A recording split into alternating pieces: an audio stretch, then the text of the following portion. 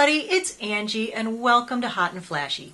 Today I'm going to do the Hot Lips Houlihan tag. This tag was created by LadyLuluOnBeauty and she tagged me in it a long time ago, which I was unaware of until recently when I was also tagged to do the video by Jerree over at HelloJerree and by Tammy at Uppiesbeads59. So thank you all three of you for tagging me to do this video. I really appreciate it, especially because this is one tag that is actually in my wheelhouse, as they say. A lot of the tags that go around are created by younger people. So in this one, the questions more pertain to aging women. And so I felt like this was the perfect tag to do because it does address a lot of our issues. Now, Hot Lips was a character from the TV show MASH that was on in the 70s or early 80s, I want to say. So in honor of Hot Lips, I am wearing a hotter lip than I usually ever wear. So let's go for it. Question number 1. In 100 words or less, describe your winter and summer skin types. I have combination oily skin. So most of my skin is normal and I have an oily T-zone. I also have super sensitive skin and I also am breakout prone. So in the winter, while my skin does get a little bit drier, I would never call my skin dry overall. It does on occasion have a flaky patch in like the really super dead of winter because I live here in New England, and between the heat and the dry air, your skin can't help but become a little bit alligatory no matter what you do. Anyway, I don't know if that was 100 words. Question number 2. What eye cream did you use last night? I do not use a separate eye cream. I don't believe in them. I believe that they exist. I'm not sure that you actually need one. I am using what I consider to be the best anti-aging ingredients in my skincare. I use tretinoin cream, which is Retin A. I use vitamin C serum, and I use glycolic acid. I also use a serum that has amino peptides and hyaluronic acid and more antioxidants, and I use a moisturizer that has ceramides and niacinamides. But everything that I put on my face, I put underneath my eyes as well, and on my eyelids. The only thing that doesn't go on my eyelids is my Retin A. I know a lot of people have worse eye problems than mine, and in that case, obviously you need to try to do something about them, but I don't have big bags, I don't have dark circles, I just have wrinkles, so all my wrinkle creams go on there. So that is my answer about eye creams. Question number 3, how is the hunt going for a neck cream? Again, I don't use a separate neck cream. Everything that I put on my face also goes down my neck, also goes on my chest, also goes on the backs of my hands. So, buying separate products for every part of my body, I don't do. The stuff that I use to treat my face is more expensive, so I can't afford to do it everywhere on my body. If it was cheaper, I would use everything head to toe. But I can't afford Retin A for my entire body, so I can't do that. Question number 4. What skincare products are helping you win the war on aging? Well, it's the same stuff I just told you about. I really love my tretinoin cream. Retin A, I think, is the best thing. It's the gold standard. It has 20 years of research to back it up. And I know there's a lot of talk lately about glycolic replacing Retin A, and it might. But for me, I am able to use both, and so I'm going to keep using both. So I use what I consider to be the triple threat of anti-aging ingredients, which is tretinoin, vitamin C serum, and I use glycolic acid. And that, I think, as I said, is the triple threat against wrinkles, against skin discolorations, against sagging skin, against everything. Now, obviously, you're going to still age. It's not going to make you look like you're 20 again. Nothing is going to make you look like you're 20 again. But that's what I have found to be the most effective regimen. Number 5, do you still use black eyeliner? Well, I never really used black eyeliner, so I can't say that I still use it. I don't have the most big, beautiful eye shape, and I feel like black liner just kind of closes my eyes down and makes them look much smaller. So I use gray, and I love gray, and I still use eyeliner every day. That's like my one go-to thing. I don't leave the house without eyeliner on. I could go out without any other makeup, but eyeliner is the thing that I like to wear every day. Not black, though. Number 6, is face powder your friend or your enemy? I love face powder. Being an oily girl, face powder is definitely my friend. My number 1 go-to favorite foundation right now is a powder. So yeah, I love face powder. I use the IT Cosmetics Celebration Foundation. almost on an everyday basis, and it's powder and I love it. That even sometimes is too glowy and dewy for me, and so then I will powder over that with another powder. But I think the thing with powder is to use it sparingly. On older skin, if you build up a lot of it, it can look bad. So if you find that you've put it on and it's too heavy, a spritz with a setting spray really helps. You have to be careful with powder, but I think it's still our friend. I think it's still my friend, definitely. Question number 7, do you care if blush has sparkle? Yes, I do. One of my very favorite blushes is the Milani Baked Blush in Dolce Pink. I love this stuff. I was using it every day last year. But what I discovered is that when I looked at my face in my close-up mirror every night, the pink of the blush was worn off, and all I had left was golden flecks of sparkle all over my cheeks, and I didn't think that that was a very good look. I'm not so much into sparkle. I like it to have a sheen, so more of a satin finish is good. The one that I love right now is the NYX blush in Peach. Question 8, any makeup tricks to make you look more youthful? Well, yes, lots and lots of makeup tricks. The biggest ones are for the hooded eyes. Because, you know, if you've had hooded eyes all your life, they're actually quite lovely. Now that I'm older and they are saggy and crepey, that's when it becomes a problem. When it's actually laying on your eyelashes. I get so many comments now where people are asking me, what did you do to your eyes? Did you have an eye lift? And I'm like, no, I didn't have an eye lift. I've learned to use makeup better. So I think the number one thing for hooded eye girls is to really practice in front of the mirror with makeup and get good at it so that you can totally disguise that hood. And I also think accentuating what you've got that is still good is a great makeup trick to make you look younger. All right, question number 9. Give your beauty sisters of a certain age 3 quick makeup tips. I can't say that they're going to work for everyone, but it's what I was just talking about with the hooded eyes. Learn to disguise your hoods. And there are lots of videos on YouTube to show you how to do that. Number 2, I would say, is be careful where you put your blush. Start putting your blush on at the back and top of your cheekbone and come forward, but don't come forward all the way to the apple of your cheek.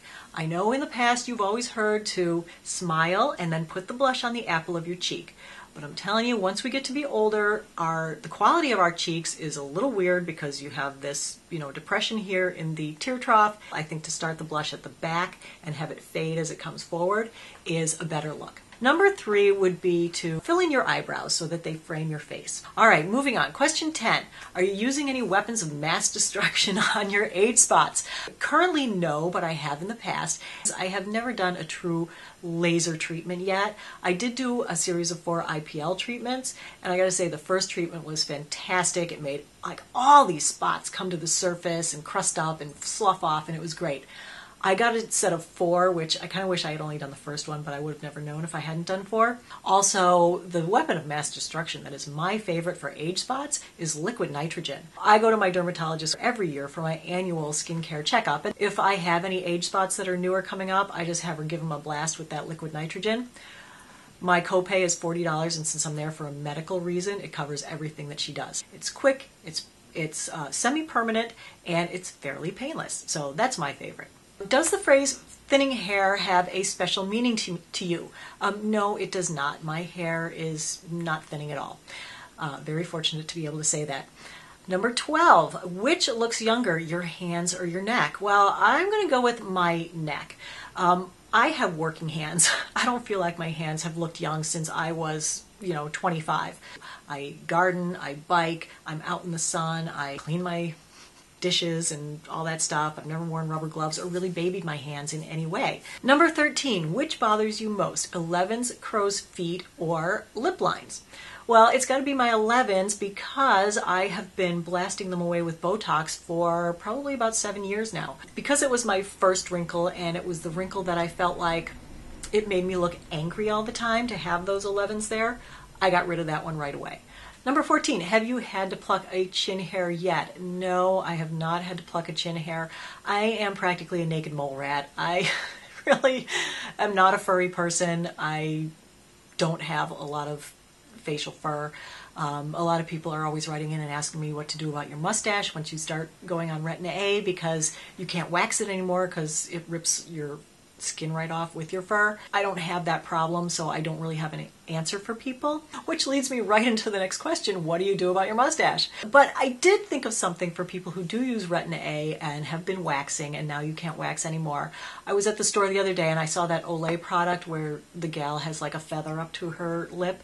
I think it's like a depilatory thing where it's some kind of a cream that you put on that dissolves your hair, and I'm wondering if that would work better for people who use Retin A. So give it a try and let me know if it works. Who knows, I may need it someday. But for now, no mustache. Okay, I'm chuckling at the next question. How many pairs of reading glasses do you own? More than I care to count. You know, like everybody else, you start off with one. Now I need them everywhere. I need one to grocery shop.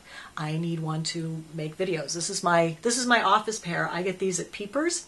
I just love them. Peepers.com. This is style number 503. It's actually a men's style, but I love the bamboo sides, and it's kind of like a nerdy, cool thing. Unfortunately, they do glare off my lights, so I don't like to wear them a lot in my videos. Did I say my purse? Yeah, I've got two in my purse. I've got sunglasses readers. It's a bifocal, so that when I'm on the beach, I can read my book and have distance vision as well. So yeah, lots of pairs of readers. All right, I really love this question. You win your choice. Yes. Neck lift, eye lift, boob lift, or tummy tuck. Oh my gosh. Well, you know, it's funny now. I always said that I would get an eyelid lift when I turned 50. Well, I'm 51 and I haven't had the eye lift done yet. And I'm so grateful that I went on this journey into taking better care of my skin and started a year ago. Because over the course of the year, using Retin A and everything else, I don't feel like I need an eye lift anymore currently. And then there's also new therapies coming up all the time. Like this year I want to try Ulthera to get a tiny bit of more lift in there so that I can really put off getting an eyelid lift longer. A year ago I would have said eyelid lift. Right now, boob lift. I would go for a boob lift in a heartbeat. Oh my gosh, I just went out and spent another $250 on 3 bras last week trying to get my boobs to be where they're supposed to be and look like they're supposed to look, instead of like a couple of empty gym socks stuck to the front of my chest. It is ridiculous. I don't really want an augmentation. I don't want bigger boobs. I just want them to be, you know, higher, and that would be great. All right, so yeah, boob lift. What's the next question? Are you more concerned about wrinkling or sagging? Currently, my bigger problem is wrinkles. You know, like I said, I've been getting rid of these 11s for 7 years already. I have not done a thing about sagging or even really thought about sagging yet. So definitely wrinkles. My eye wrinkles are really starting to bother me, and these lip wrinkles also are kind of getting me. Okay, question number 19. Do you go sleeveless to Walmart in the summer? Yeah, why wouldn't I? When it's air conditioned in places, then yeah, I bring a sweater or a sweatshirt so that when I go inside and it's freezing inside, I have something to cover up with. It's a comfort thing. I don't think we should all be embarrassed about our skin. I would like to see, as we get older, people be able to just be comfortable and just be themselves and not worry so much about what other people think of their wrinkles or their sags or their whatever. I mean, I'm kind of a contradiction because I spend a lot of time fighting this stuff. I want to fight it and fight it and fight it. And yes, I work out hard. I work my arms. I especially like my arms. And I feel like women, as we get older and as a lot of the weight redistributes and shifts, our arms are often the better part of our body because the weight tends to settle in a downward motion. So if you've noticed that you're putting on weight around your middle where you never had it before, or in your hips and thighs, guess where it's coming from? All up in here. You'll notice there's like less fullness up in your chest, there's less fullness in your arms. That means that if you start working them out, you'll get better muscle tone and you'll be able to see it quicker. So, you know, I am all for lifestyle and exercise as a very important aspect to anti-aging.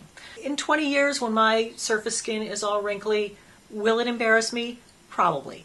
Am I never wearing a sleeveless shirt again for the rest of my life?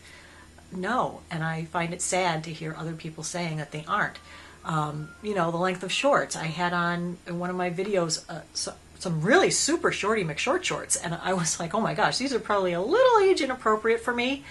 The same video, I was wearing a skirt that was 2 inches above my knee. Some people wrote in that even the skirt was too short. I mean, it's ridiculous. Because I'm 51, I have to wear a maxi skirt and, you know, long sleeves and a turtleneck for the rest of my life. As I said in that video, I am 51. I'm not dead. Everyone wants to tell us how to dress, what parts of our body to expose, what styles we can wear our hair in. I am just so tired of everyone deciding that they can tell older women what is appropriate. What is appropriate is what's appropriate for you, your body type. These rules, I'm tired of them. I want them to be broken. I want us to all take out our sledgehammers and hammer away at these rules. I would encourage people, if your wrinkly skin doesn't make you uncomfortable, or if being hot makes you more uncomfortable than being judged by people over your wrinkly skin, then go for your own personal comfort.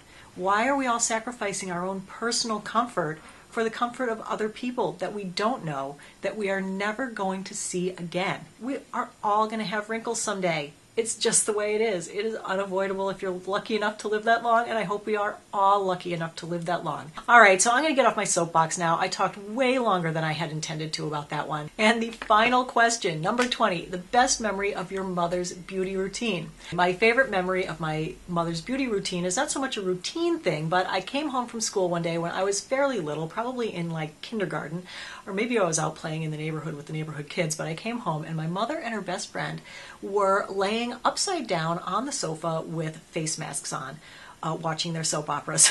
And I came home and was like, what are you guys doing? But they were having a blast. So yeah, that's the best memory that I have of my mom's beauty routine from when I was a child. So that is the 20th and final question. So I wanted to thank you guys all for spending some time with me today. Take care, and I will see you next time. Bye-bye.